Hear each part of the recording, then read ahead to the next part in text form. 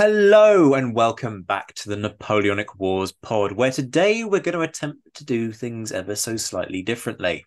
It's still a podcast and it's still a cracking topic. And what's not different is the focus on many other perspectives on topics that you might think you know very well. So we're going to look at Salamanca, but crucially, we're going to look at it from the French perspective. I am joined by Garry Wills, who is incredibly modest. I'm going to open by saying that. I mean, he doesn't describe himself as a historian, but has written several books, including Wellington's First Battle, which is on Boxtel in 1794, The Men Behind the Memorial, which is a World War One book. It's the wrong war. We don't need to worry ourselves with that. But, you know, if you've got a World War One interest, go and have a read. Wellington at Bay, Villa Muriel, 1812. And his latest book, Throwing Thunderbolts, War of the First Coalition 1792 to 7, which has been the focus of a kind of protracted Twitter kind of stream thread thing, technical term there, where every day Garry has been posting about different battles that take place. And it's fantastic. If you like this kind of on this day in history stuff, you're going to love it. So people go follow Garry on Twitter. Details are going to be in the descriptor to this episode, but you'll also find him by just searching Case Shot Publishing, which is the account that he posts under. He's also, though, written a few chapters and done a whole kind of bunch of research on battles like Boxtel, Lincel, and Toulon. But quite recently, he did something on McCune at the Battle of Salamanca. So he and I put our heads together and decided that it would be nice having done Salamanca quite to death on this show from the British perspective, to do Salamanca from the French perspective, which is how we're going to do it today. Now, what's different about that? Well, Garry has a series of maps to help us through this. So feel free to continue listening on YouTube. But if you want the images that are going to kind of be key to the discussions that we're going to have over the course of the next however long, you need to head over to YouTube, search for the Napoleonic Wars channel, and you will then be able to see the video version of this show. So that is a shameless plug of sorts, but it's one that allows you to get the full experience of this episode. And whilst you're there, why not whack the like button and subscribe? That was a shameless plug. Garry, sorry about the overly long introduction there. Great to see you. Welcome. This is your first time on the show, I believe. How are you doing? I'm doing fine. It's my first time, and it's a great honour to get the chance to talk about this work, which came out of my annual Twitter rant about the 40,000 men in 40 minutes statement. Yes, that very infamous quote that tell you what, we'll get to that. We'll get to that. That deserves like a whole sort of question in its own right. Let's start because a lot of what you've done on this is about McCune, right? Yeah. Inevitably, we talk a lot about Marmont for very obvious reasons. Ferry gets kind of a passing mention because he gets a horrible death, gets cut in half by a cannonball. We'll also talk about Ferry's last stand, as it were. I know you've got some really interesting comments on that. But McCune, one of the divisional commanders at Salamanca, where does he come from, and what had he done sort of pre-Salamanca? Well, pre the revolution, he joined the Pioneer Corps, and he worked his way up to lieutenant. But when the revolution came, typical of the man, I think, he enlisted as a grenadier in the first Paris Volunteers. And within a couple of years, he was a lieutenant in the 23rd Infantry Regiment. And he progressed through the ranks. And so by the time of the Napoleon's campaigns in 1805 to 1807, he's in Ney's Corps, and he was a general brigade and fought at Friedland and also at Elchingen, Jena, and Eylau. So he had a lot of experience. When Ney went to Spain, McCune went with him again as a brigade commander, and he got his promotion to general division in Spain when he was given the 5th division of the Army of Portugal. I rather like him, although I don't know him. And there's a couple of things I like about him. One of his colonels described him as the sort of man who likes to get up close to the enemy and not watch them from afar, because being from afar multiplies the images you see. So he described him as standing, so this is a general division and also a corps commander, standing between his tirailleurs and his waiting columns to see what was going on. So this is the sort of guy. The other thing I like about him is that there are no, that I could find, no portraits of him. And if anybody listening to this knows of a portrait of him, I'd be delighted to hear about it. But there aren't any portraits of him that I can find. And this is probably because he's the sort of guy who would rather go to the Palais Royal and get thrown out of it while gambling than sit in an artist studio having his portrait painted. So he's that sort of guy. He believed in a very aggressive style of warfare, which clearly got him into trouble on more than one occasion. And as I hope I will show, Salamanca is not one of those occasions. Yeah, I often feel McCune sort of almost ends up being a footnote in the Salamanca story, but we'll not now. That's like the reason behind the chapter, right? But yeah, we just sort of go Thermia and McCune, some things happen, and then we move on. And I think it's actually Thomier, isn't it? Apologies to French listeners for the pronunciation there, but I think there's a lot of focus on Thomier, perhaps for obvious reasons, and McCune just sort of gets pushed to one side. Yeah, I've found the same issue trying to find a portrait of the guy, not easy. No. Which is funny for somebody sort of that senior, but perhaps it's a reflection of the fact that he's out in Spain, and as you say, he's got better things to do with his time perhaps than sit and pose for a portrait. In terms of his personal character, what's he like to actually get on with? Does he end up rubbing people up the wrong way like so many generals during this period, or is he? Yeah, I mean, one of the interesting things is his chief of staff wasn't a big fan of his, and felt he treated his subordinates very brusquely, and so yeah, he wasn't popular in that regard. And obviously, Marmont didn't like him at all, as we shall see. Do you want to talk about that now, or do you want to save that a little bit? Just kind of that friction between the two. Yeah, I think we should probably talk a bit more about how he fits into the Salamanca story. Okay. And so that we know what my baseline was in doing this work. And everybody will have read Oman and Fortescue's accounts of Salamanca. And in those accounts, it's a very simple story. The Wellington, in a moment of brilliance, sees Thomier's division parading down the Monte d'Azan, decides there's a big enough gap for him to do something, and attacks that division. And then each of the French left-wing divisions are apparently destroyed in turn. The 6th Division, led by Tolpin, and obviously McCune's division, the 5th Division. And so all of these divisions are destroyed. And if you read these accounts, they're said to be streaming towards Albert de Tormes, never to be seen again.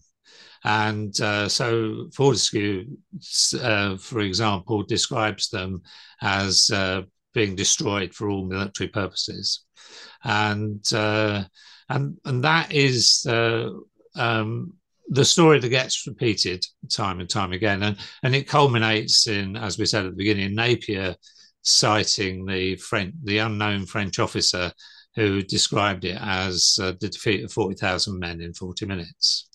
And I think when you take it simply like that, it's sort of the Ladybird book, it's a fairly simple story. And as you mentioned earlier on, Ferre got the dubious honour of defending the rear guard, but he did it alone because one of his guys said he did it alone. So that's the story, the base story that we start from. And I think it's a very convincing story. On the screen at the moment is my favourite picture of Salamanca, which I like to think shows Lieutenant Balthazar of the 66th Line bravely defending his eagle against the British cavalry, which we will come into more. Before I go on to say what I think actually happened, it's probably worth saying what Professor Rory Muir said about McCune in his conclusions. He said, McCune's movements are impossible to reconstruct precisely. And I wanted to make that point because what I'm going to present during this discussion is a whole bunch of weak signals. Because if there were strong signals, Professor Muir would have seen them, and we wouldn't necessarily need to have this discussion. But if you look at it from the French perspective, there are a whole series of things that don't add up, and perhaps I should go on to talk about those as they occurred to me. I'm glad that you did bring in Rory on this. Somebody who folks will know I have a great deal of respect for and a lot of love for his work. His book, Salamanca 1812, is, in my opinion, superb. And I particularly love the fact that he is very frank about the challenges of this. And he not only kind of gives you that standard commentary on the battle, but then also kind of lays all of these sources alongside one another and goes, this is what they say, but they contradict one another, and it's a mess. And in terms of understanding just how irritating actually history can be sometimes in trying to unpick all of these kind of little knots and trying to work out what is the reality, it's a really good indication of actually what goes on behind the scenes in the mind of a historian. So I thoroughly recommend that to people, in addition, of course, to Glory is Fleeting, where you will find the chapter which covers what we're talking about today. Straight away, though, I want to talk about something that's a bit odd in terms of the accepted version. And you alluded to it there, that perception that you've got these two French divisions just sort of casually going for a stroll along the Monte de Zan. Go and stand on the Monte de Zan and then try to imagine an entire division marching along its top. You wouldn't do it. And there's a really good reason why you wouldn't do it. When you get to the end of the Monte de Zan, it's a really steep climb down. So the point has been made to me by a fan of the show, which in turn comes from Rob Pocock, the Battlefield Guide, that actually there's a possibility they were on both sides of the Monte de Zan, kind of split with the Monte de Zan between them. I'm curious if you've kind of got any thoughts on that and whether you found any evidence that might lead us to some conclusions one way or the other on that problem. Well, I think one of the interesting things is that in Marmont's memoirs, he talked about McCune actually advocating to him that they attack Wellington, and Marmont dismissed him out of hand. And the other thing you have to ask yourself about the Monte de Zan, from where Marmont stood, he had two basic options that day. He could try and mount a serious attack on Wellington, and he could have sent his divisions around Wellington's flank, intending to seriously compromise Wellington.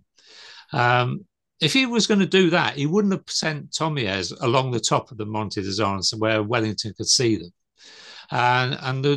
So it's fairly clear, I think, from what he asked Thomier's to do, that all he was expecting was that as soon as he sent his divisions along that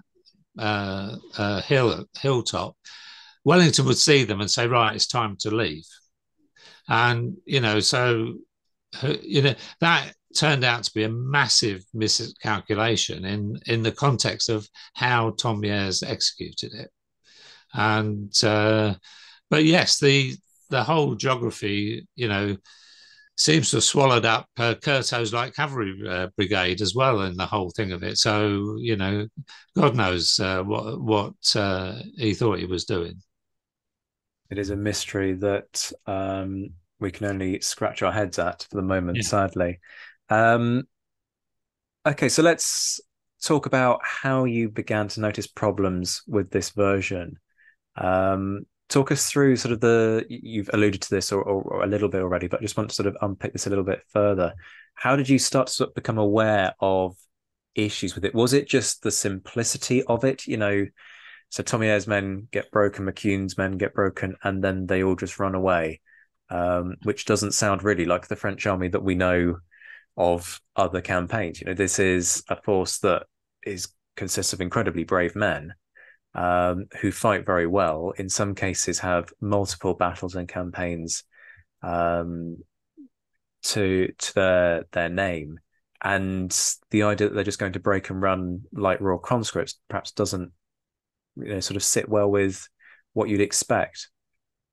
Well, I came at it from a slightly different point of view. After I published Wellington's first battle, I was demonstrating my war game of Boxtel to Carol Duval, and as she left, she said to me, "Oh, you should look at Villemuriel."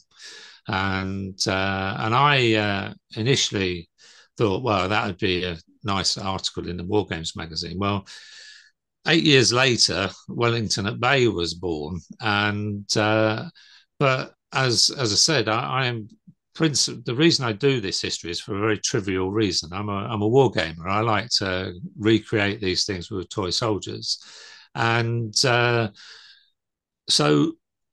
when looking at Villemuriel, coincidentally, it involved McCune's division and Leith's division, although Leith wasn't with them anymore. And so what I needed to know what to paint up to put on the table is McCune's eagles. I needed to know what his battalions carried. And so I started to look at Salamanca because it's the obvious place to start. It's for all of this sort of thing. And I read in Oman that Oman makes the point that because two of McCune's regiments, their senior battalions were 4th battalions, he makes the point that they couldn't have carried eagles because following losses of eagles earlier in the empire, Napoleon took them away from all but the 1st battalion. And so Oman concluded that obviously McCune would only have had 2 eagles at Salamanca. Well, he was wrong because he overlooked the fact that, like all armies, the French army has a rule, but actually to understand it, you have to know what the exceptions are. And in the case of McCune's division, the two of his regiments, the two that were led by their 4th battalions, the 66th and the 82nd, were originally garrisoned in the West Indies. The 66th were in Guadeloupe and the 82nd on Martinique. And obviously, I think around 1809, the British took those islands off the French, and those 3 battalions of each regiment with their eagles were captured and prisoners of war and so on. What the French did is they recreated the regiments, but numbered them 4, 5, 6. In fact, one of them was 7th Battalion in both cases, and they gave the 4th battalions an eagle. So this meant that McCune had 4 eagles at Salamanca.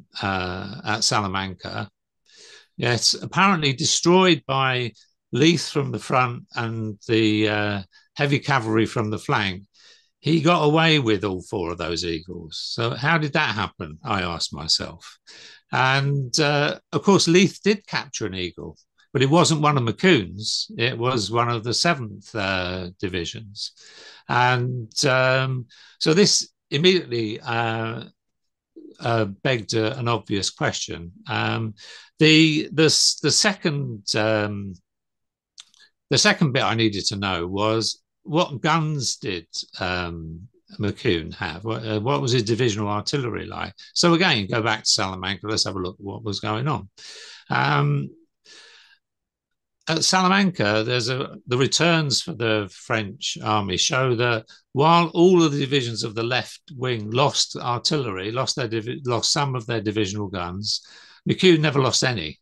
He retained all of his guns. So he escaped from this disaster with all of his eagles and all of his guns. And it begs the question of, well, how did that happen? How did that happen? And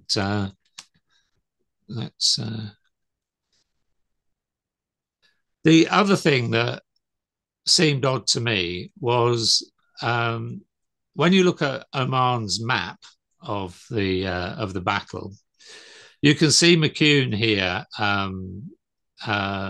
to the southwest of the village, and yet Albert de Tormes is to the southeast. So what Oman is having us believe is that Leith attacked up the Monte Zan, hit and destroyed McCune, and instead of them running away south, they ran away southeast. And that didn't ring true to me because they would have missed Ferry's position and all of this. So that raised a significant doubt in my mind. So, folks, sorry, if you could just go back to the previous one. This is the classic map from Sir Charles Oman's history of the Peninsular War. It's probably been the basis of many a reproduction, frankly, over time. And you can see top left, Ardea Tejada. That's where Pakenham's divisions start out, and then they end up striking sort of Thomier full in the face. For more details on this, that I did a live stream on Salamanca. You can go back and watch that. But this is the classic thing. And there is a marked gap between Thomier and McCune's division, which has often sort of left me with a little bit of a head scratch in itself, because McCune doesn't feel particularly isolated. When you're stood there, and this is always the value of walking the ground, when you're stood there, you look at where McCune is in relation to where the rest of the army is, and he doesn't feel anywhere near as isolated as Thomier would have been. Is that something that strikes you? Yeah, I mean, I think the distance that between Thomier's and McCune is huge, and clearly the big problem here is that Thomier was allowed to go that far ahead, because had he kept closer to McCune, and in fact McCune definitely, I'm pretty sure McCune wasn't there, but if it had kept closer to the rest of the French divisions and followed their normal deployment, which again I'm going to come on to later, Wellington wouldn't have had an opportunity to exploit. And where he was when Wellington decided he needed to attack is another matter. I mean, I'd not studied Thomier's at all, so I can't comment on why he's shown there, but it's certainly worth understanding a bit more detail. But yes, the whole point about the Leith's axis of attack is, I think, one of the key elements of this that's made me wonder, well, has this been misunderstood? And in terms of that gap, there's often a lot of debate about who's at fault. Should Marmont have kept his divisional commanders on a tighter leash? Is this Thomier getting a little bit too overexcited and overextending and overplaying his hand? What's your read of why this ends up becoming an issue? I mean, it's guesswork to a certain extent, but my belief now is that Marmont felt that all he had to do was appear to threaten Wellington's flank, and Wellington would retire because it happened loads of times before. And I suspect that sense of I don't know whether you call it complacency or not, has infected Tomier's, and he just thinks that obviously if all I'm doing is demonstrating that we'll go that way, the further I go, the better it is. And the interesting thing is, as Marmont himself said in his memoirs, McCune actually said we should be attacking Wellington, pinning him in position, and then attack his flank. And Marmont didn't want to do that. Because this is easier to get Wellington to move is easier. It worked so far. So I suspect that, and as I say, if it was an offensive move, you'd have Thomiers on the other side of the hill, so he couldn't be seen. Absolutely. We alluded to this earlier. There is a little bit of friction, shall we say, between McCune and Marmont. You've talked a couple of times now about how Marmont almost dismisses this idea of, look, let's pin Wellington, let's kind of let's go for it. That idea gets dismissed out of hand. And so there are two things that immediately come to mind in terms of questions. One is, why is the relationship fractious?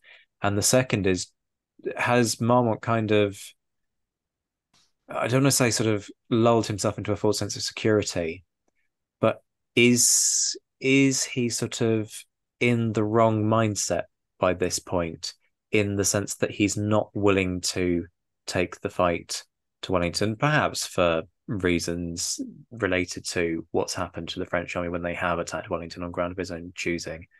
And as a result of that, he's missing opportunities. I mean, it's difficult to say. I think one of the things I would urge people to be cautious of is putting too much weight on what Marmont said in his memoirs, because he said different things at the time. So his anger at Marcoun is a later invention, because he felt he obviously needed somebody to blame, and Thomiers is dead, so that was no good blaming him. And what you'll see later on is he learned when it became obvious that this was a big deal, this defeat was a big deal, that he changed his story about McCune, as I'll show very, very clearly in a minute. But I suspect he was naturally expecting Wellington to retire as soon as he showed he was going to outflank him. He just botched the outflanking manoeuvre and didn't get the divisions moving together. Because one of the things that, again, you don't see much about is what is the normal deployment of the French divisions? Were they lining up for this? And they work from the lowest number division on the right. So it's very simple, whereas the British system is more complicated. With the French, it's simple. The senior division goes on the right, which is why Foy was over on the other flank, and the junior division is on the left. And so what it should have been is Thomiers, Brenier's corps, which is led by Taupin, and then McCune. So what this is showing is the order of battle less mature than it should be. And arguably, Thomier should not have marched off that far without Brenier next to him, or Taupin's division next to him, Mm-hmm. 6th Division. The other thing, if I can just go on, is the other thing that's interesting about McCune's division at Salamanca is a lot of their losses were actually focused on the 1st Brigade, Darnow's brigade, which would have been in the front line. And this is important for 2 reasons. One is actually the 2nd Brigade, this is even after the end of the battle, the 2nd Brigade still, Montfort's brigade, is still okay. While the losses of Darnold's 1st Brigade are like each of the regiments lost 1/3 of the losses of the division. So 2/3 of the losses of the division are in that 1st Brigade, and only 1/3 in Montfort's brigade. And this has important implications when you come to interpret what Marmont said about McCune. So Marmont said that McCune extended himself. Well, that's not what this shows. What this shows is that McCune deployed his division, as he should have done, as is required, which is the 1st Brigade's in the front line and the 2nd Brigade's behind them as their support. And there are other elements that show that. So all of this sort of added up to this does not compute. Let's have a look in more detail at what was going on. I'm just going to run through these numbers for the sake of those who are listening to this by the audio, the radio show, as it were. So what we've got here are casualties from McCune's 5th Division.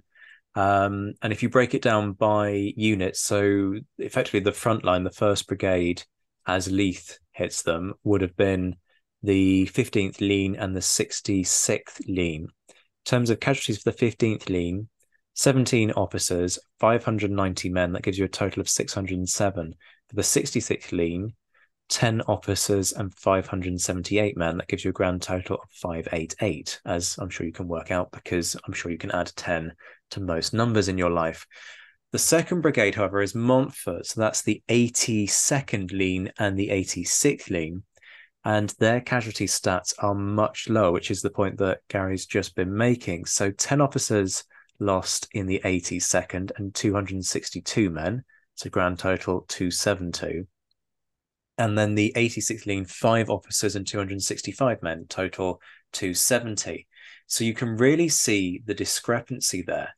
The 2nd Brigade is losing, frankly, fewer men than a single regiment in the 1st Brigade. So there's a massive disparity, which is a really good point. You know, it suggests that, yes, the 1st Brigade took an absolute hammering, but the 2nd Brigade not so. And if they haven't been routed, which is what these figures would suggest, this is not, obviously the losses aren't insignificant, but they're not consistent with everybody's running away and the British heavy cavalry are sabering them as they run.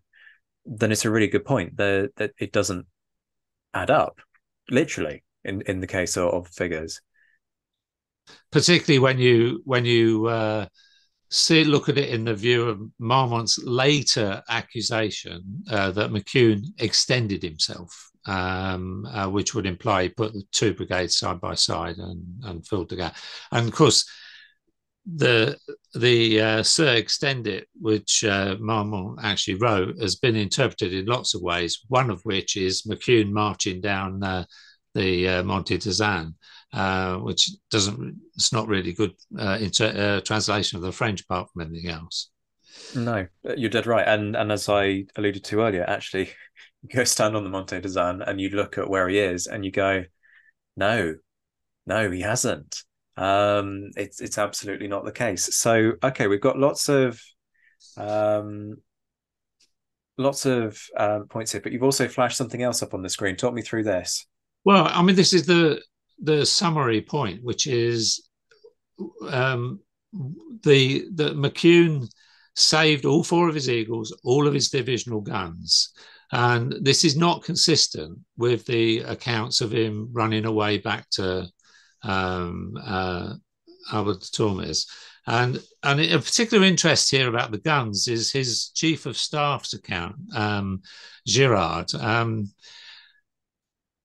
Essentially, I mean, in the best book on Salamanca, Professor Muir's book, he gives Girard's account, and but actually doesn't give it a huge amount of credence. And but it depends what context you see it in. Now, Girard, he's a Frenchman writing his views, and some people get upset because at Villamuriel, where he was injured in the shoulder, he recites the conversation he had with McCune on that occasion, and people are saying, well, he couldn't have possibly remembered that.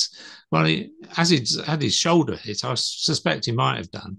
And he's excitable and all of this, and true enough, at the beginning of his account on Salamanca, he claims that he predicted the disaster, which is never a good starting point for a authoritative account. However, what he goes on to say is that he took particular attention of the divisional guns. He formed the divisional guns into a square with the caissons, just like you see in the cowboy and Indian films. And he defended the guns against the onrushing British cavalry.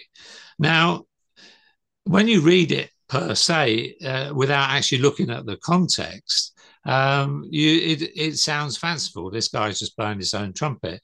But the fact of the matter is, McCune's was the only division who got away with all their artillery.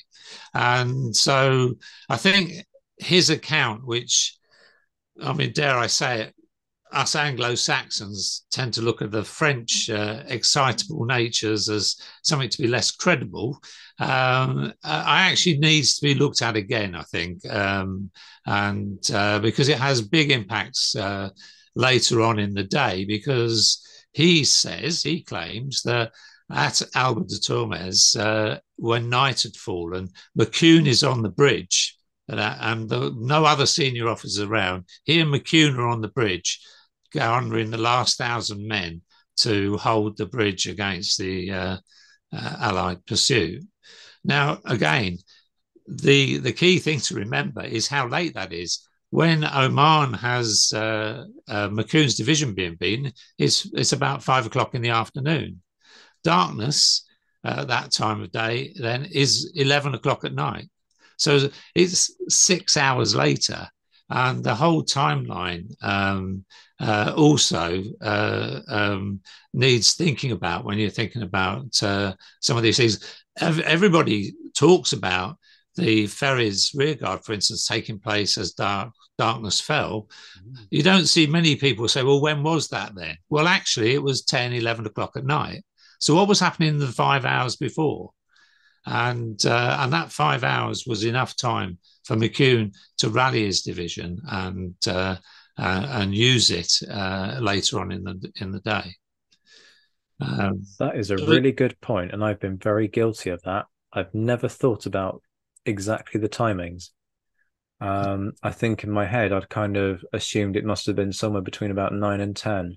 Yeah. Last stand, and you looked into it. I haven't looked at the time of nightfall there in that part of the world on that particular date. That's a really interesting point. You have to, if you believe the conventional stories, by 7:30 at night, McCune's division would have been across the bridge at Albert de Tormes and gone. Yet there he is, last thing at night, 11 o'clock at night, standing on the bridge. And you can say Girard is making it up.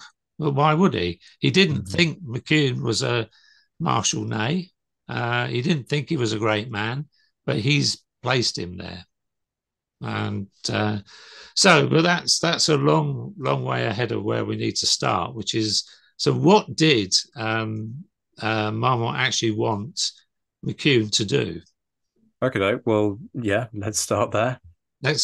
So if you go back to Oman's map again, and what I've highlighted here is the village, Rapalais village. The position to I've said to the southwest, it's actually west-southwest of the village, where McCune is supposed to be. And I've highlighted the Greater Arapel. There's a piece of land in between, which Oman's got nobody in. And you have to ask yourself what goes on there. And this shows the modern topography of Oman's map, if you like. So I've placed McCune's and Leith's divisions on it, little boxes, the actual sizes that they would have, deployment sizes that the battalions would have occupied. And as I said earlier on, if Leith attacked south, you'd have expected the 5th Division of the Army of Portugal to retreat south.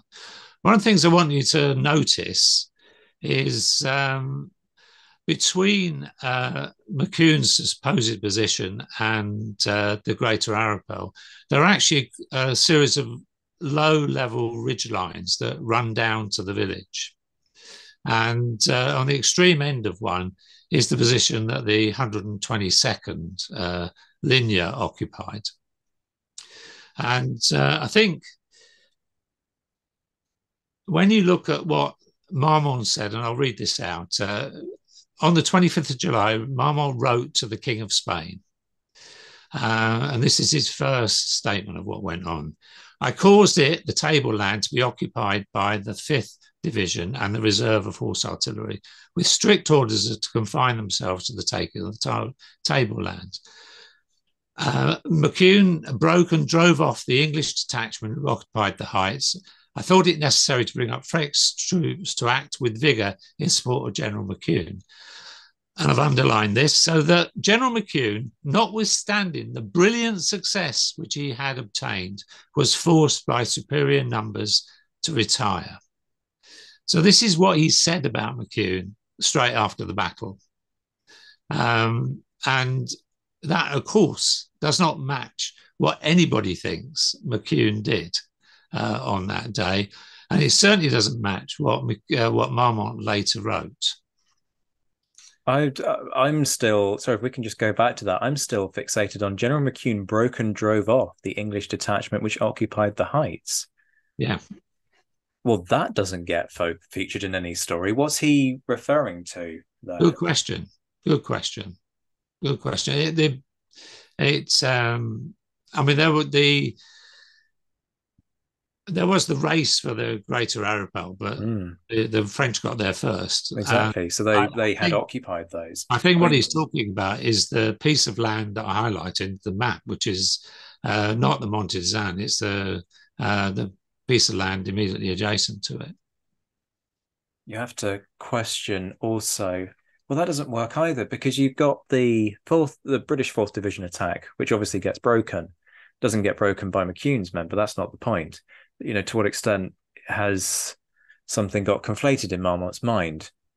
The guy has just been injured. You know, you have to kind of consider every eventuality, but that's not consistent either, because the British hadn't occupied any heights for that to be the case. So that's a bit baffling, all things considered. Well, the particularly baffling thing is that General McCune, notwithstanding the brilliant success which he had obtained, so Marmont left that battle not thinking that McCune had done anything wrong. No. If anything, McCune's the hero of the hour. On that occasion, yeah. Okie doke. And by the 6 days later, Marmont wrote to the Minister of War, and the position has started to shift slightly. I gave orders to the 5th Division to take position on the extreme right of this plateau, the fire from which was perfectly connected with that from Arapelais. The 5th Division, after taking the indicated post, extended to the left without any motive nor reason. And here you start to get the extended. Well, again, so extend it is not move. It means deploy. And deploy the 2 brigades. or deploy skirmishers. And so he started to move. And then the other thing we have about McCune is Napier in 1836 says that McCune maintained a noble battle during the withdrawal, which is interesting for a couple of reasons. Now, he clearly, from the account, gets confused with Bonnet and Ferry's divisions at different times, perhaps. But the thing that's interesting about this is that this is at the same time as some of the French accounts of the battle were being published. And around that time, they were all blaming Thomières. McCune never got a mention as being the author of the defeat at Salamanca. And so, at around 1830, nobody's dressing McCune up as the idiot. But I want to come back to this point that Marmont made. I gave orders to the 5th Division to take a position on the extreme right of the plateau. And remember that for later. And this is what is in the memoirs, which is a lot of text. I won't read it all out.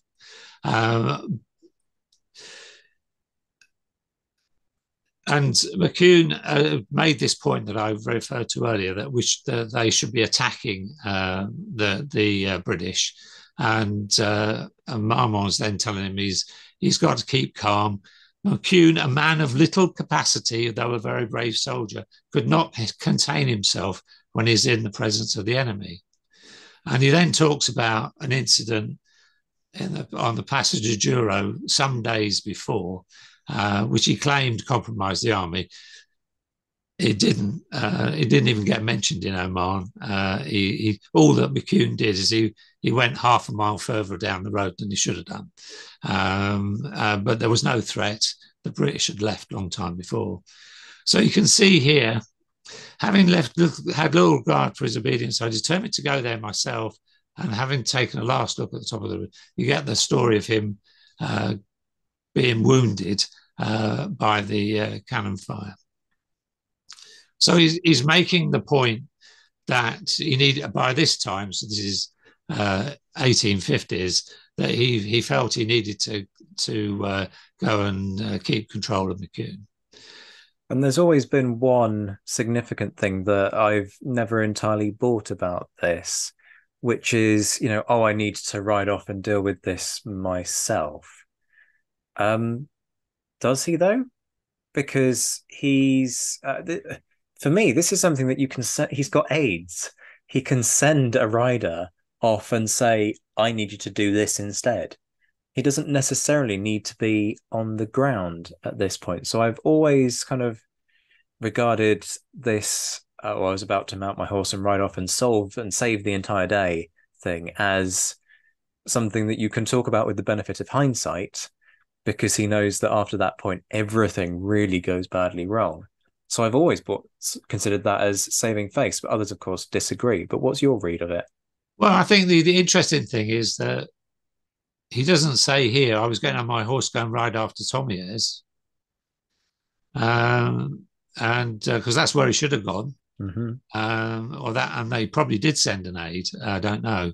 The point is, if it's right that McCune was on the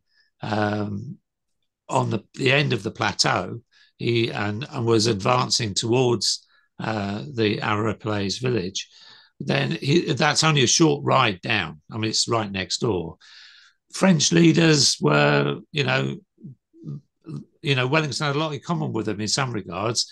He tends to be compared to Napoleon, but most French leaders would have got on their horse and rode to the 150 yards, 200 yards down to say, hang on, you need to be doing this. The French leaders, by and large, are lead from the front type of guys.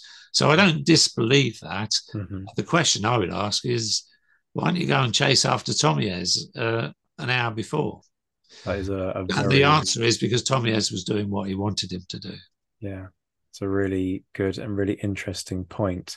So we were just talking about the whole Marmont's about to ride off and, inverted commas, save the day, and is sort of laying the blame very squarely at McCune's feet, certainly in his memoir. written a long time after the event, we should say. I'm skeptical about some of that, but you've made the important point that actually perhaps Marmont is somebody who, and French commanders generally are the sorts of people who would actually just kind of get their backsides over there and say, look, this is exactly what I want you to do. More kind of Wellingtonian in style there. But of course, that's not what happens for Marmont. He gets wounded. So what does McCune actually physically do during all of this? Let's just park all of the supposition and all of the misconceptions and the conflicting evidence. What do we know about what the heck McCune's division actually end up doing when they have to face Leith? What we know is that McCune sent so I'll step back. McCune organised his division into two brigades, one behind the other.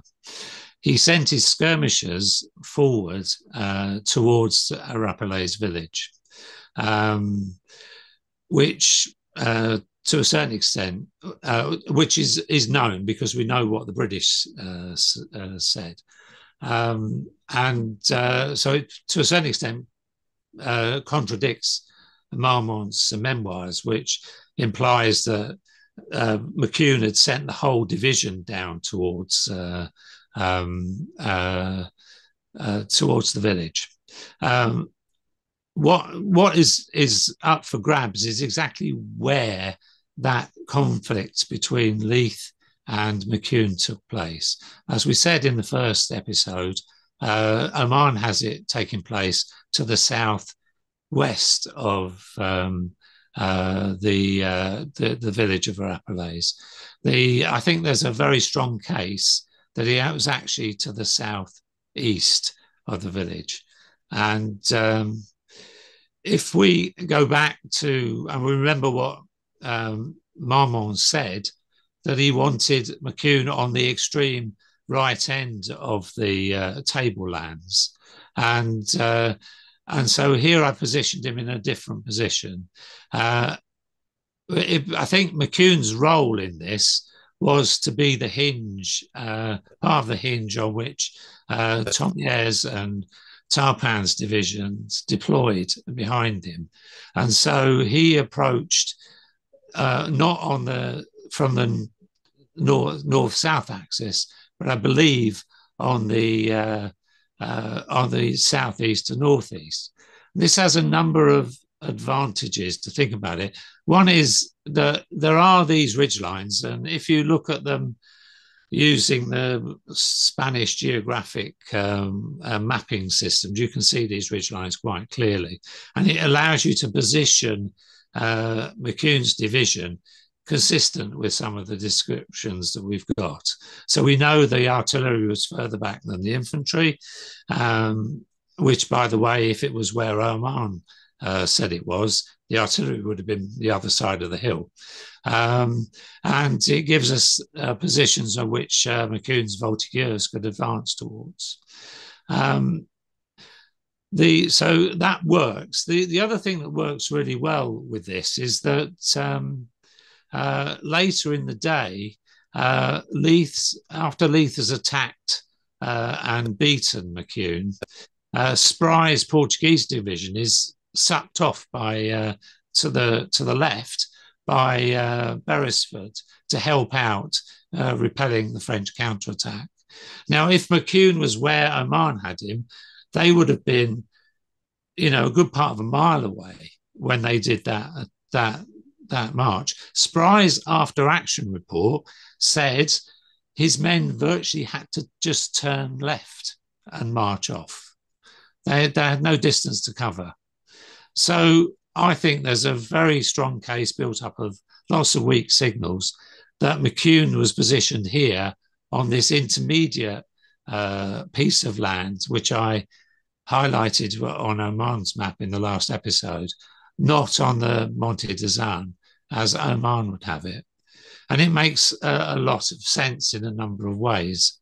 If we look at the rest of the divisions and around McCune at this time, you have Thomier's division being hurried towards him, towards his open flank, and you have Talpan and Clausel behind him. And I think you can understand here where how the cavalry attack on McCune would have played out. Interestingly, the other piece of evidence which I think goes this way is if you compare the accounts of Wallace's brigade with Leith's division, they don't mix. They contact one another, but they don't mix. If Leith had been attacking south across the Monte d'Azan, pushing McCune out of the way, he would have run big time into Wallace's brigade, and they didn't. And so for me, it's a fairly strong case. I think when you think about did McCune go too close to the Arapiles village? Well, yeah, if it had stood a bit further back, he wouldn't have been as vulnerable to the attack by Leith and the cavalry as standing where I've put him here. But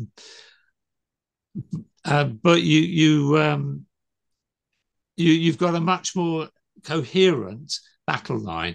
And as I say, the other thing that makes sense with this is that Talpan's leading the 6th Division, whose job was to fill the gap between the 7th Division and the 5th Division. So it's quite sensible that McCune would stay where he was.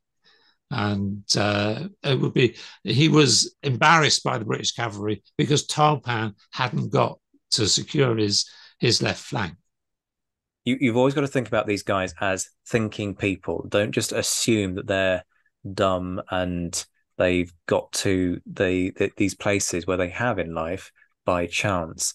And if you're McCune and you're standing there facing north as Leith comes at you, you would know that your left flank would be absolutely wide open, because you know that Tomier's somewhere over there, but you can't see him. There's no form of contact between the two because he's all the way at the other end of the Monte d'Azan.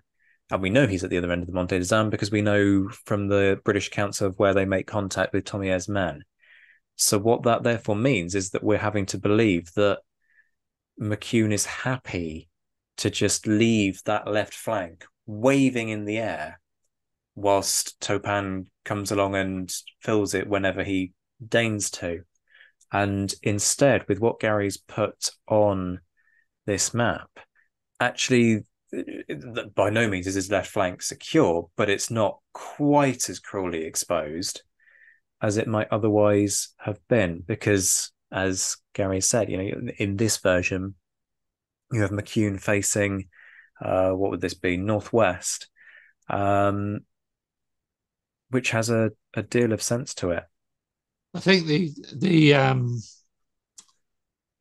other thing about this positioning is one of the questions I posed at the beginning is how did McCune get away from what was a very serious attack? He was attacked by Leith from the front, a very serious attack.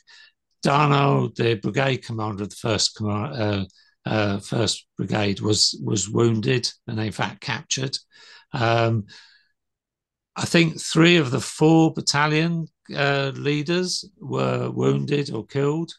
One of the battalions was being led by a captain in that first brigade. It was a massive attack, and so the question is, how did they survive? And I think when you look at it in this position, as McCune's division breaks under the combined assault of Leith and Le Marchand, what happens is they run into the divisions behind them, Talpan and Clausel. So there's thousands and thousands of soldiers there. There aren't that many British cavalry. So even though it was a very effective charge, there's still the opportunity for certainly Montfort's brigade to get away without too many casualties. And yeah, Darnall's brigade was very badly affected, as we said earlier on. But you can see how they could have escaped if they're in this position at the end of the on the tableland before Monte d'Azan, rather than a mile down the road towards Tomieres. This is really interesting. And this just makes the point that the sixth division should be between the fifth and seventh, and it hadn't got there when this all happened. No, it really hadn't, had it? No. Do we know why Taupin is so? I was going to be mean and say slow, which is perhaps unnecessarily unkind of me. But I mean, Taupin's not where he should be by any measure. Do we know why? I should imagine the fault is more with Tomieres. The ground is fairly broken that they've come over. I should imagine the thing that makes it look odd is Tomieres so far advanced, so far ahead of the rest of the divisions. And you could argue that, McCune is just a few hundred yards too close to the rapid. With hindsight, he might have stopped at the ridge before, rather than the ridge he's put his artillery on, rather than the one I've got him stopped at. I don't think he was further down, because the British are fairly clear that it was only his voltigeurs that were on the forward slopes. They say that McCune's men, Darnell's men, were still on the high ground, which is why I've put them where I have.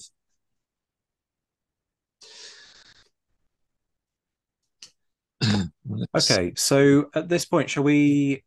I'm still digesting this. It's a really interesting concept. I need to get back out there and have another look at the land and see this for myself, because inevitably you go there with the received opinion in your mind, and so you look at it and try and sort of work it out that way. But you're in the process, actually, you end up not reading other aspects of the landscape. And yes, particularly because I've stood on the top of the Greater Arapel and looked across, took photographs and all of that.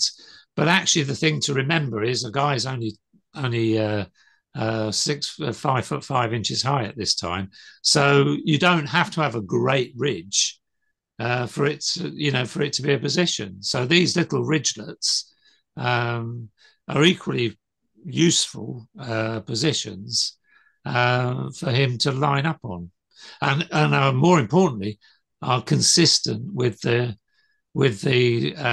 accounts that the British have left us. And there's also a point to be made that no feature on the battlefield of Waterloo is anywhere near as significant as the majority of the features that you see on the Salamanca battlefield. In terms of how deep the valleys are and how high the ridges are. No, they're not Himalayan, of course they're not, but they are still higher and more significant than what you see today at Mont Saint Jean. And even if you allow for, the heights have dropped because of farming and erosion and all the rest of it, so that's also been the case at Salamanca. So you can't win the argument that way. This is really interesting. Shall we move on to talk about Ferry? Yes. At this point.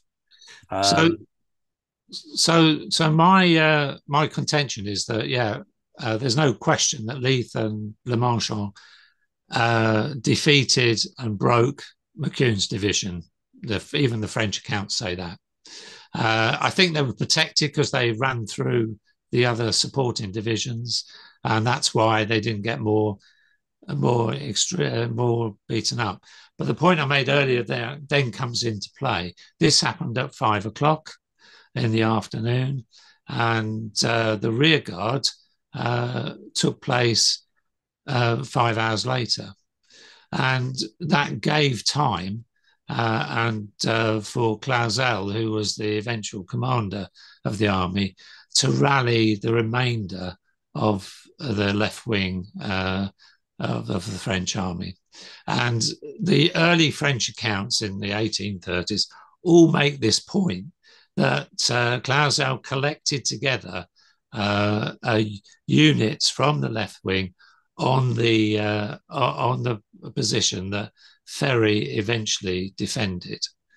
So I know forgive me, I've not studied the French counterattacks and all of that, but so I'm jumping ahead in the Yeah. battle. So let me just kind of add a little tiny bit of context for folks who haven't listened to other episodes on Salamanca. So what effectively happens, folks, is Wellington's attack goes in a series of phases, and it's meant to sort of almost ripple across the French position. Third Division effectively ends up taking on Thomier. Fifth Division Leiths ends up taking on McCune's. So Fifth Division versus Fifth Division in this case. And then the fourth division, which is the weakest division of Wellington's forces, ends up trying to break. Oh Lord, is it Clausel or Bonnet's division? That's a faux pas on my part. We'll leave this in the final edit. You got any thoughts, Gary? Is it Clausel or is it? Because they both end up. They both ended up getting a really hard time. Yeah, didn't they? So yes, one way or another. Oh, that's going to bug me all day. I think it's Clausel. I think it's Clausel's division ends up being attacked by Fourth Division, fends them off, and then follows up. And it doesn't go well because Wellington has the reserves there in the form of Sixth Division. He just sends them forward. They then break the French counterattack. And then with effectively French left and French centre having been beaten, there's not a vast amount left for the French to do other than to start trying to salvage things from the situation. And so the Greater Arapal is abandoned by the 120th Legion, which is in Bonnet's division, and they pull back effectively. And so we get to the final stand. Over to you, I guess, Gary. Yeah, just before we move on to Ferry, I skipped over this slide earlier on, so I really need to bring it back. This is the pinned tweet on my Twitter, and Professor Muir kindly wrote, "Just finished reading Garry Wills's account of McCune's division at the Battle of Salamanca in glorious fleeting, full of interesting new information and a very plausible argument about the access of Leith's attack southwest rather than south." So can't say any more than that. And this is why I have so much love for Rory, because he is always open to fresh ideas. And, some of your work is inevitably going to fly in the face of some of his work. Does he turn around and go, oh, no, that can't possibly be the case. I've written a book on Salamanca and I'm Rory Muir. Couldn't be less like the guy to come out with something like that. Wouldn't even occur to him. Here's some decent evidence. Here's a plausible argument, and goes, this is really interesting, people. Go read it and judge for yourself. And he gave me some stuff for the bit on Ferry that I'm about to talk to. So the classic account of Ferry's defence is that his division was left all alone. Everybody else had run off. And we have this from a French eyewitness. And the classical description, and I'll show it in this map, the Ferry deployed his battalions in a single line. The ones on the end were in square, which shortens their line. And that's great description. The guy who described it was only a captain at the time, so easy for him not to know what else was going on the battlefield, was my contention. The thing that's really interesting is when you put that up against what the British did. So they sent Clinton's division to attack Ferry, but on his left he had Cole's division, and Leith's division, now commanded by Pringle, was on his right. Now, when you work out what frontages those divisions would have had, even allowing for casualties, there's no way Ferry could have held them off, not for the length of time that is said in the accounts on his own, because this was a ferocious battle. But also, you wouldn't need to. Wellington wouldn't allow it. Why would you send in, what we're looking at here? Basically 3 divisions? to deal with one French division. This is the army that has literally just shattered multiple French divisions one on one. You wouldn't need to. There's nothing unique about Ferré's division. They're not suddenly made up of superhuman individuals. You'd send So one division to do the job. It doesn't make sense. It always has struck me as overkill. yeah, so the only makes sense if the French had other units there, and I think there's at least a case that part of McCune's division was there, and I'll come back to that when we talk about flags, because the 11th Foot captured a green flag during this part of the action, and that in itself is interesting. Not many people have asked the question as to what that green flag was, and that's one of the things I want to come on to.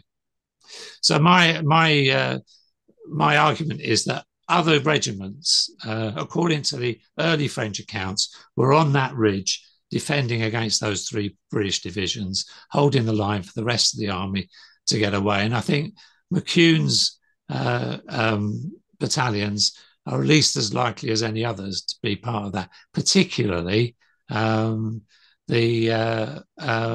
Second Brigade. But I also think some of the First Brigade.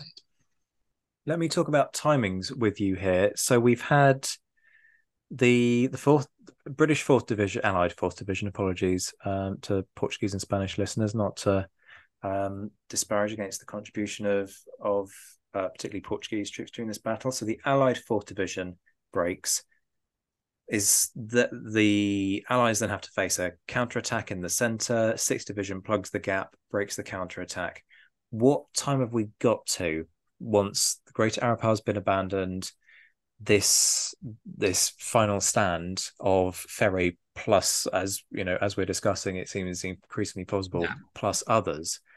What kind of time have we got to in terms of making all of that happen? Because the distances aren't vast, but it still takes time to stop your men. You've got to reorganize, make sure that the holes are plugged in your individual battalions, lines, and all the rest of it, close up, and all of that. Where have we got to? Both accounts accounts on both sides talk about this happening in ending in darkness, and the French were allowed to slip away because it had already got dark. Now, when you look at when that is, you're talking after 10 o'clock, 11 o'clock at night. So the fighting will have taken place in dusk, and it's a good 5 hours after McCune and the 40,000 men have been defeated in 40 minutes. So that gives loads of time for McCune, particularly, to bring his division back into order if he's got away. It does. And it also, because there's another point here about Wellington and the British. Why would they wait this long to attack a solitary French division making a stand to try and cover a rear guard? Yes, you've got to allow the time to reorganize, but it doesn't take 5 hours to get from, even if you're walking it, folks, rather than driving it doesn't take 5 hours to march from the village of Los Arapiles, or however you pronounce it, apologies, Spanish listeners, to the position of Ferry's last stand. 2 maybe. Sure, these guys are under fire and all the rest of it, but even 2 is being generous. Well, the calculation I did had, if McCune had run all the way and his guys had, in fact, if they'd marched all the way to regulation marching speed, they would have been at Alba de Tormes at 7:30 in the evening. Okay. Well, that in itself says a lot, right? Because it's still going on at a bit after dark. Exactly. And the British aren't just going to sort of stand around, and I know people love a cliche about us Brits, but we don't just sort of sit down and have a cup of tea as soon as the fighting peters out. If there wasn't something stops the British from pressing on, that can only be not only a large body of troops, but a large body of well-formed troops, because broken troops would be harried by either infantry or the light cavalry. There's an opportunity here.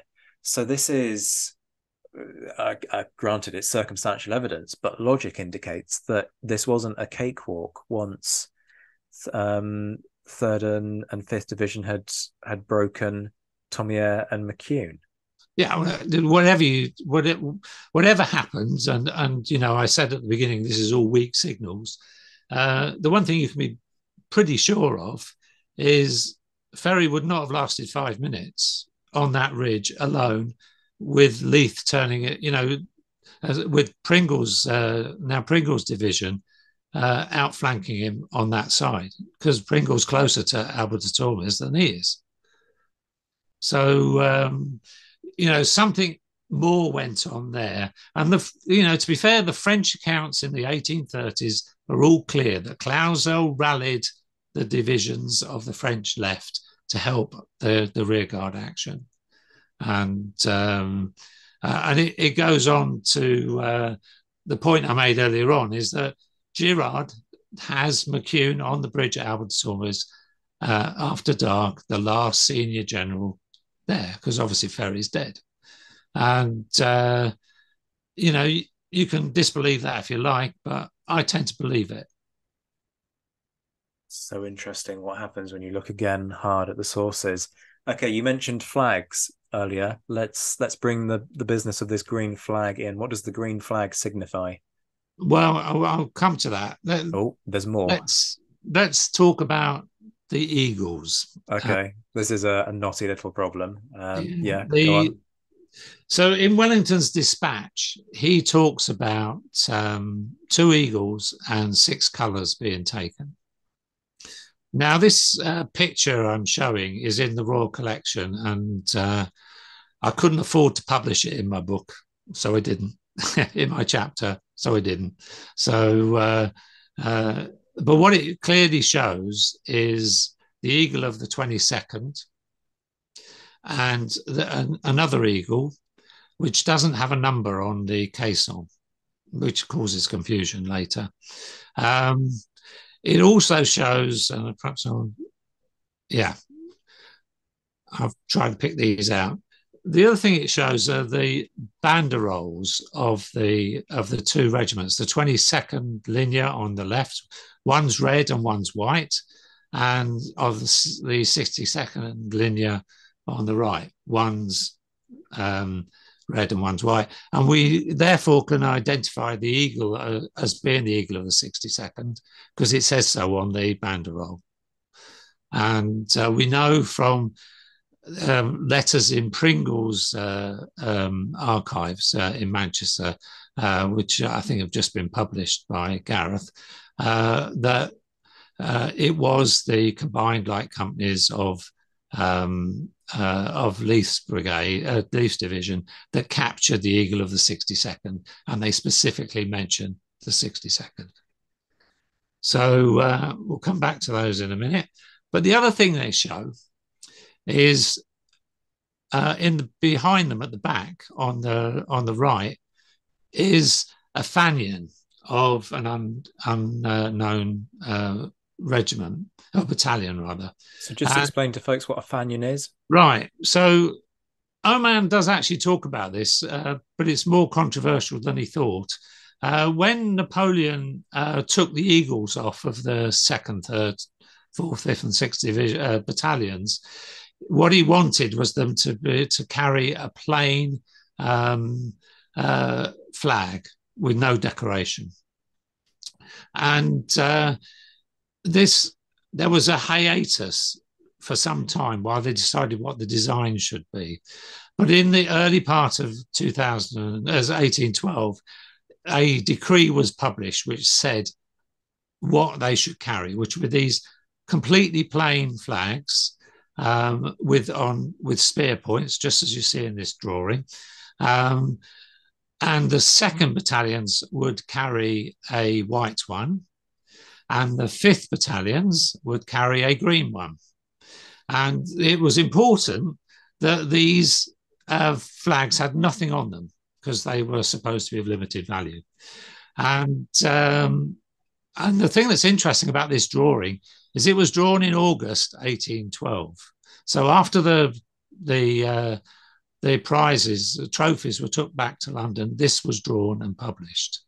And so it puts an end to these stories about 3 eagles being captured at Salamanca and all of that. Yeah, it does get bandied around, doesn't it? The suggestion that one of them just gets ripped apart because they think it's gold. Well, yeah.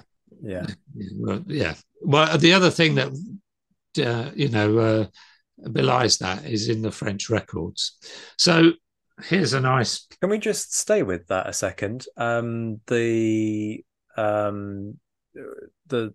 just said there. The other thing that belies that is the French records. Just expand on that. I will in a minute, in a few slides. I just wanted to illustrate how these banderoles were used. Okay. So this is from the Funkens uniform book.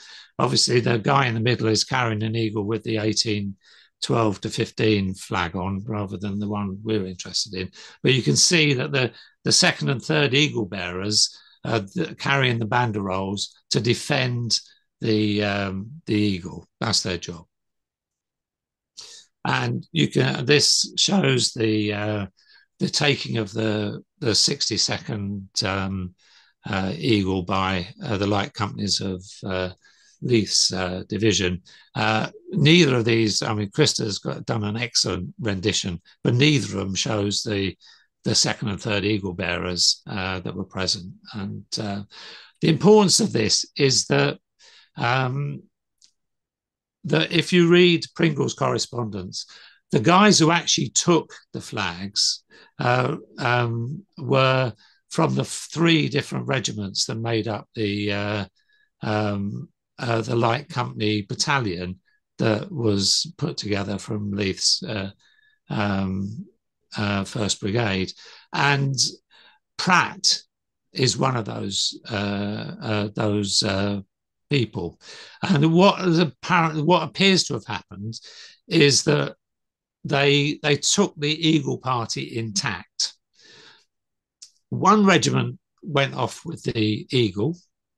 Another regiment went off with one of the banderoles, and Pratt went off with the other banderole. Now, Pratt's role subsequently got blown up into taking another Eagle, and the Eagle of the 22nd, but he didn't. That's a clear myth. What happened was this whole Eagle Guard was taken prisoner, and as should have happened, because the Eagle Guards, the 2nd and 3rd Eagle Guards, are there to defend the Eagle. They're not going to run off and leave the Eagle bearer on his own. So yes, they would get both sets of these would get captured. And you were asking about records. If you after the battle, there are records recording things like where the Eagles were. There's a specific column that says Eagles lost to the enemy, and this one shows the page that has the 66th line and the 101st line, and there appears to have been a clerical error, because it says that the 62nd didn't lose an eagle, but the 101st did. Well, we know it was the other way around. Sharry, who is the great expert on French flags, actually talks about a guy called Daltpole seeing these trophies in London, and he claimed he saw the eagle of the 101st that had been captured at Salamanca. Well, we saw from the diagram I've just shown you, the eagles didn't have their flags on them. So you couldn't tell which regiment it was, other than from the caissons on the eagles themselves. And the caisson of the 62nd didn't have a number on it. Mm-hmm. So he couldn't possibly have seen anything. That he assumed it was the eagle of the 101st, presumably because of this clerical error, but it wasn't. It was the eagle of the 62nd, as evidenced by the reports in Pringle's correspondence. So that leaves us with the eagle of the 22nd, which is up in Lancashire, while the 62nd is in Chelmsford. And the eagle of the 22nd is in Lancashire because Pratt was assumed to have taken it. And this is from a blog post I did, which I called The History of a Salamanca Myth. We all like a good myth, don't we? Oh, we love myths busting on this show. Yeah. And this is a citation. What I did was I went back through all of the records trying to find out when this story about Pratt taking the Eagle of the 22nd came about. And the interesting thing is that Pratt never claims it. It's not in the history of his regiment, the 30th. In neither of the histories of the regiment, the 30th, do they claim that he took this eagle.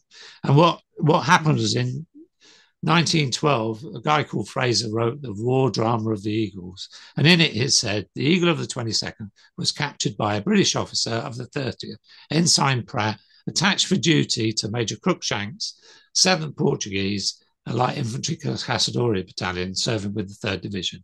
That's what he said. And this is where the Ensign Pratt story starts.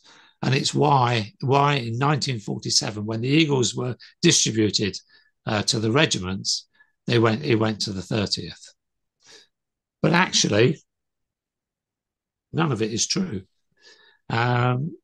We know from Cruikshank's own statement of service that it wasn't Ensign Pratt. It was, you think you've got troubles with pronunciation, Capital Geronimo Pereira de Vasconcelos of the 12th Caçadores.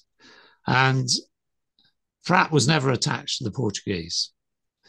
So, as I say, there's a lot of talk at the moment about repatriating museum artifacts. The Eagle of the 22nd should be on that list. It should be in Lisbon. There is a thought for... There'll be some arguments about that, I'm sure. But yeah, okay. I think the interesting thing is if you go back and trace the history, where's it come from? And I think the Garland, I know Carol Duval turned up Garland's letter, which claimed that Pratt went through the camp with a French eagle. No, he didn't. He went through the camp with a French banderole. Important difference. Just a bit, like handed from the hands of the emperor. So the next part of it is to talk about the Fanians. Yes. And they're interesting for a lot of reasons, and not least of which is Sharry, who's the great expert on French standards, says that these Fanians in the colours that I've talked about came about too late for them to officially be in the peninsula.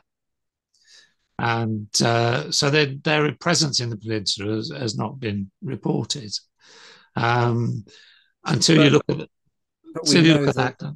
Exactly. That's exactly what I was about to say. But we know that they must have been, because otherwise, why is this guy in London drawing them in August 1812? Correct.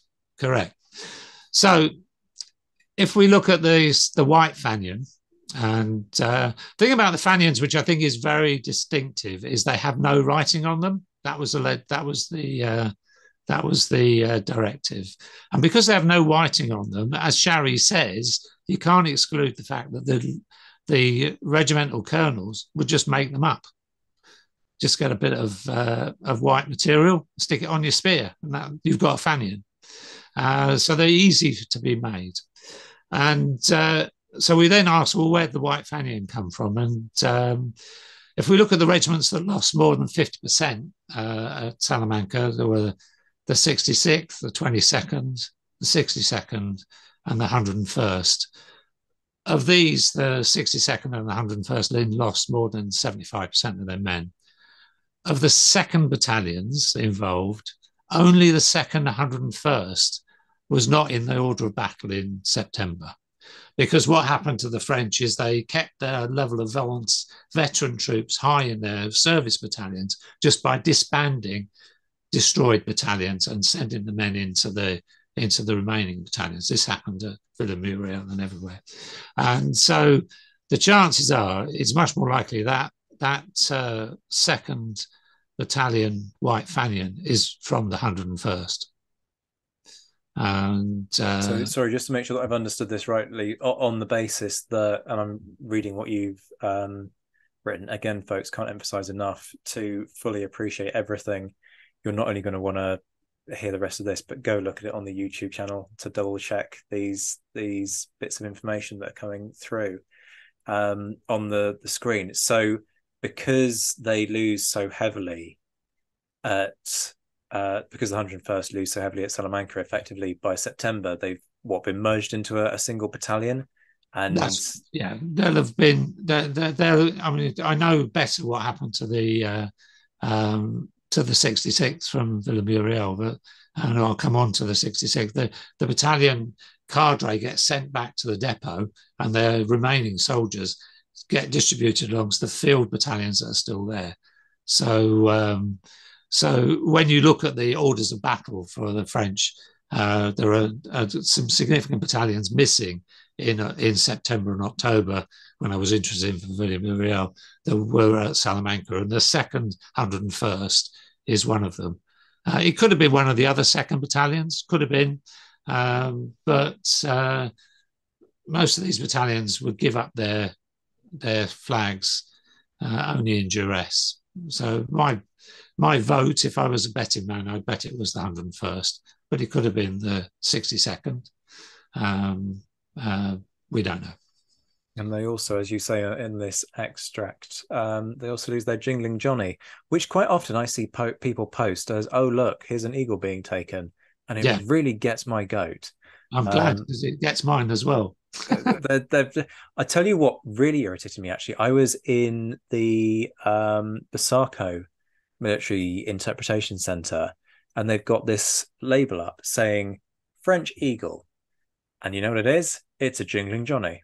Yeah. It's not an eagle. And you look at it and you sort of think, but it's not quite a museum, but it's an interpretation center. They're just way off the mark. Well, I think these sorts of mistakes with Google are unforgivable.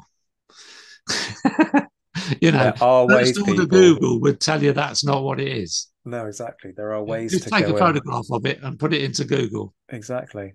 It's not that hard to do the research and get the right interpretation. Okay, so let's progress. The green flag. The green flag. Now, one of the things I did was I went through War Flags, which is a book of illustrations of all of their standards that were in the chapel, the guards' chapel, and all of this. And in there, you find this picture of a plain green flag, and they label it East Indian flag, presumably because it's got a fluffy bit at the top. But the interesting thing is it has no markings on it. My contention is that's a 5th Battalion Fanion, and probably the one captured by the 11th Foot at Salamanca.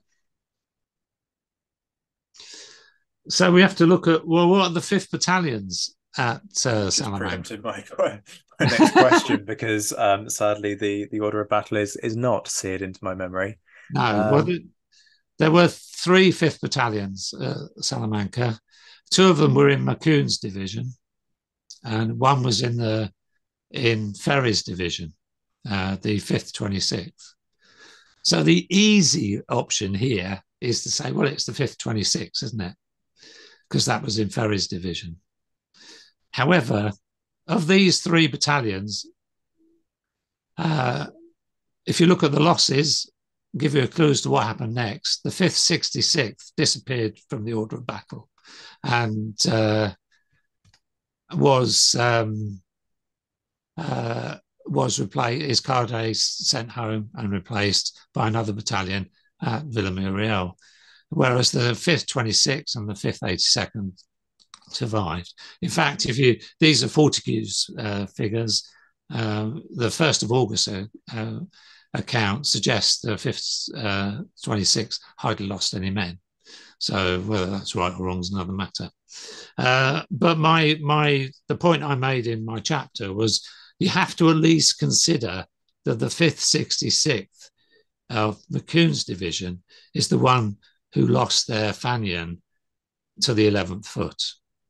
And if I was going to rub it in a little bit, is that if you look at the standard deployment of the battalions in the divisions, the 11th Foot would have been on the opposite end of Ferry's line to the 26th Linear. So I think it's a question that I'm prepared to pose without saying, yeah, this is a given. But I think the bigger question is we now know that these Fanians were a thing in the peninsula, which is a novel finding itself. It's a nice thing to come out of this research, isn't it? Yeah. So, and I guess to finish the whole point, we go back to our friend McCune. This is the conclusion of my chapter. Glory is fleeting, but it is more so when your commander-in-chief casts you as the fall guy 33 years after your death. However, General Division Antoine Louis Papon Baron de McCune, his bravery, 9 wounds, 28 years service to France.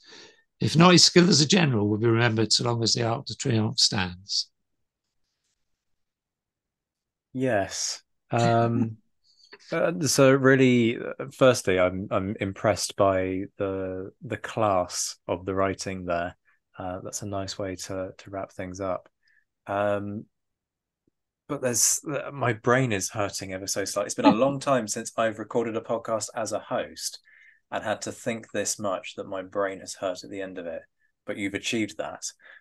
So congratulations, because it's rare that my brain has to work quite this hard during a recording session. My chapter I do. I genuinely do. I don't have a copy of Glorious Fleeting, which is an embarrassing admission for the guy who's supposed to be asking all of the pertinent questions on this show.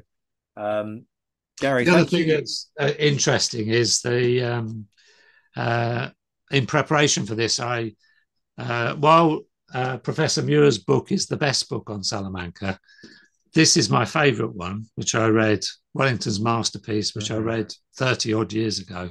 And so I thought I'd get it out and look at it. And it's the only account that seems to understand there was an issue about Leith's division capturing an eagle from the 7th Division rather than from McCune's 5th Division. And because they make a point, was the light infantry must have been off to the flank somewhere. But it's an important point that I think goes to my argument that the rush of fugitives from Thomières and in the face of the cavalry swept McCune's division aside, and they got away to fight another hour, while Leith's division busied themselves rounding up prisoners from the 7th, including the eagle that they took of the 62nd. It's only when you lay something out quite as clearly as you've done over the course of this that you do start to sit back and think more and more about the inconsistencies and go, why hasn't somebody noticed all of these problems before? But this is the point of research that is properly good. I know that's a really inelegant way of phrasing it, folks, but to do decent research involves you having to look at the accepted view, sit down and go, does that make sense? And all too often, and I am hugely guilty of this, every historian who's ever picked up a pen is guilty of this. You trust other historians, particularly if they've got a reputation. You trust other historians to have got it right. And the danger is that through regurgitation of people who are respected scholars, you end up with situations where things get missed. And so the difference between a history and a good history of the period is those people who do what Garry's done in this particular case study. You sit down and you forensically pick this apart and go, somebody might have said it. That doesn't necessarily mean that I can trust it. Folks, Glory is Fleeting is an edited collection. I forget if it's Andrew who was the editor for that one. It's available at hellion.co.uk. Go and get it. Unfortunately, I can't give you a discount code for Hellion, but it's a very reasonably priced volume anyway. So, Christmas is coming up. Ask for Santa to drop it into your stocking. Garry, you will be back at some point. Okay. Probably not in the too distant. You're not getting a choice in it. It is happening. Probably in the not too distant future either, to discuss some of your other work, but on the basis that you will have applied that same level of care and attention to your research, I think folks are going to want to read your other publications. So Wellington's First Battle, that's Boxtel in 1794. Who published that one? I did. It's K-Shot Publishing. So I Okay, self-published. I've got a few in the garage. fantastic. And presumably if people get in touch with you Yeah, via Twitter, or by Amazon. It's on Amazon. okay, It's, fantastic. Okay, you got all of that nailed down. yeah. If you're a devotee of what I consider to be the wrong war, which is basically every war that's not Napoleonic, quite frankly. But if you're interested in World War One, the men behind the memorial is who's that one with? Is that one Again, of it's yours? one I did. It was a side project. In the village I lived in at the time, there were 24 guys on the memorial, and started out as a series of village parish magazine articles. I researched each one of them, where they came from, how they died, and I put it together with a friend in the village to raise money for the church, basically. Oh, that's fantastic. So it's there. It's a nice. It's not something I would normally do, but because like you, there is only one true war. Indeed, indeed. And talking of said one true war, Wellington at Bay, Villa Muriel, 1812. We're doing an interview on that. That's just a given. We're going to sit down and discuss that. We're probably going to do an interview on Boxtel as well, because why not? And most recently, but by no means least, Throwing Thunderbolts, which is your Wargamers guide, isn't it? You know, you were saying earlier, or in the first episode, if you're listening to this on the podcast, that you come at this through wargaming. Got to say, this is a safe space in which you can confess to that. Nobody's going to judge you. We're all devotees of painting plastic figures. We've all got that bug. Well, I think there's a serious. I mean, one of the things that about. I mean, there are all types of war gamers. I'm at the nerdy end, and I think the advantage of wargaming is that you actually have to put physically things on the table. You have to consider time and motion, because that's how the games work. And so things that if you just read the history book, you might skip past. As soon as you're trying to lay it out as a scenario for a game, you're saying, well, hang on a minute, what's this 5-hour gap doing? And for example, and you are painting flags. So knowing what they are is important, and albeit nerdy in my case. Hey, you're talking to somebody who styles themselves as the Napoleon nerd, albeit not as babyface as I used to say. Sadly, age is catching up with me, people. But Throwing Thunderbolts is on the War of the First Coalition, 1792 to 7. I know we have chatted about the possibility of a mini series on the show about that, because I'm going to be quite frank and honest and say my War of the First Coalition knowledge is nowhere near as good as it needs to be. And we haven't covered it in any sense on this show until now. So we will leave that sort of tantalizing threat. Well, there are only 280 battles to consider. That's minor. We can do it in like 20 minutes, surely. So there you go, folks. Plenty more to look forward to. But Christmas is coming up. You've heard the quality of Garry's forensic approach to this. You're going to want to go and buy some of his work. Garry, an absolute joy to talk to you. Thank you so much for opening my and the listeners' eyes to this. I've got lots of thinking to go away and do. And I need to reach for the maps of the Salamanca battlefield, quite frankly, and start reconsidering all of this. Thank you for joining us. And I look forward to having you back here very soon. Right. Thanks for the opportunity, Zach. Really enjoyed it. Folks, if you're new here, remember to hit the subscribe button so that you can find your way back. Much love to all my Patreon supporters, and shout outs to my Mentioned in Dispatches patrons, Rob Griffith, Brendan Teeling, Beatrice de Graaf, Lynn Dawson, Lucy Tatner, Jim Deary, Josh Keeney, Colin Fieldhouse, Stephen Colson, Jim Getz, Indiana Fats, Stephen Gillen, Rob Coughlin, Hugh Brennan, Alistair Campbell-Grieve, Andy Meakin, Mark Anscombe, Bruins Girl, Noah Fink, Mark Trowbridge, Miles Reedy, Nick Overland, Graham Goodwin, Chris Pramus, Anthony Gumbau, Andrew Wright, Anonymous American, Martin Pisani, Ulrich Ducado, James Fluick, Roger O'Donnell, Natasha Hobday, Chris Kimball, Gary Dennis, David Graylick, Ted Andrews, David Malinsky, Richard Anderson, Arthur Forgy, Reto the Sci-Fi Fan, Adam Green, Tim Day, Sam Moore, Wyatt Pollock, Armin Darwin, Carol Dixon Smith, Paul Gasek, and Roland Shark. And the Admirals, John Haynes, JC Kaiser, Mike Guest, Liam Telfer, Todd and Laird Campbell, Graham Swidenbank, Rachel Stark, Mark Duckers, David Maxwell, David Priest, Graham Callister, Sean Sullivan, Stephen Ashworth, Dan Hazelwood, Kate Walcombe, Steve Carter, and Clemens. I'll be back very soon, but until then, I'm Zach White. This has been the Napoleonic Wars Pod. Take care of yourselves, my friends. Stay well, stay safe, and as always, thank you for listening.